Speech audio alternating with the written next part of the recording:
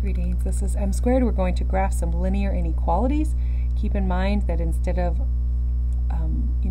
always having solid lines, sometimes you'll have a dashed line, sometimes you'll have a solid line. It depends on if you have that little equals to under the inequality sign. So these are less than and greater than. These are less than or equal to's and greater than or equals to's. So the first two I wanted to show you because kids sometimes forget that when you just have a y, you have a horizontal line. When you just have an x, you have a vertical line. So you have to keep that in mind because there's the slope of this is 0 and there's no slope or an undefined slope on this one. So let's graph these two. You want to get y alone if there's a y. To get y alone, you add 4 to both sides, so you get y is less than 10. So that's going to be a dashed line.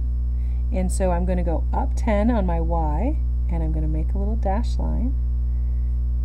And then it says that y is less than 10. When it's just a y or an x, it's pretty obvious which way to shade, because this way is less than 10. Up there is greater than 10. So that's our y is less than 10. Over here we want to get x alone, so we add 3 to both sides. And when we add 3 to both sides, we get x is greater than or equal to 4. So I go over to 4, and this is going to be a solid line because of that or equal to. So I make my solid line. And then x is greater than or equal to that. That's going to be everything over here.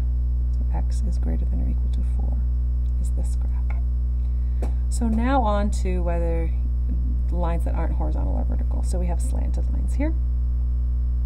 And it's easiest to get y alone most of the time. Sometimes you can do the x and y intercept method where you say x is equal to 0, so the y-intercept is, if you divide both sides by 6, 2, and then if you cover up that, that's the y is equal to 0, so the x-intercept is 6, and you graph those two and connect the dots. You can do it that way. I like to get y alone and do the slope method, so I'm going to move the 2x to the other side, and then I'm going to divide everything by 6, and I get y is greater than or equal to 1/3 x, just greater than, plus 2. So on my graph I'm going to go up 2, and then I'm going to use my slope of negative 1/3. That means I go down 1 over 3, down 1 over 3, or I can go up and left 3, up 1, left 3. It's dashed, and then to decide which way to shade, I always like to pick a point, and I always pick 0, 0 if it's available.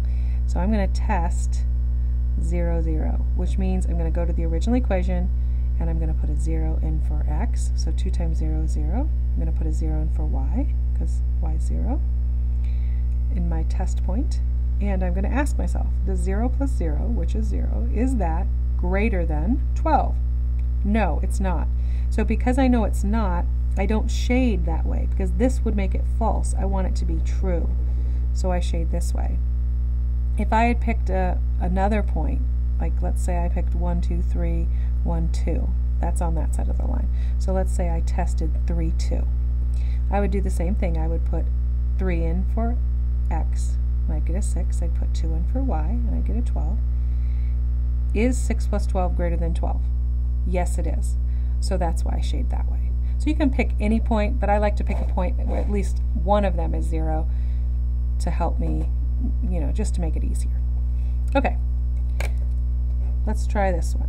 Here I'm going to get y alone by dividing by 4. And when I do that, I get y is not, that shouldn't be equals. Let's make it less than, sorry, my mistake.